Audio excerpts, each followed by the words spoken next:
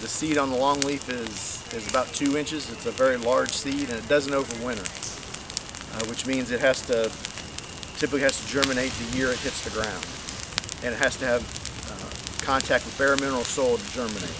And when your duff gets so big, because fire's been excluded from the ecosystem for so long, it can't germinate. And that's why we look out, across the landscape here, and we don't see any young longleaf. Here, if we keep fire in here, and one burn, unfortunately, is not going to be enough. It's going to take a continuous cycle of burning. When this was, in its natural state, it would have burned low intensity, like we're seeing here.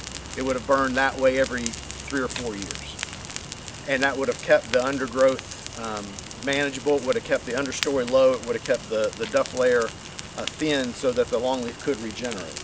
Because in a longleaf stand, you're going to have natural uneven age. You're going to have a mix of all different ages throughout the stand.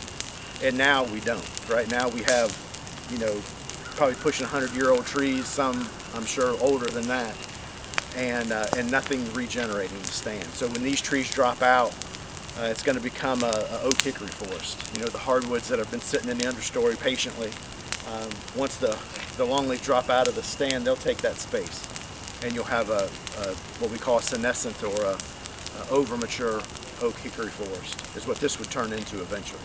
And again, that's just not natural for the sandhills.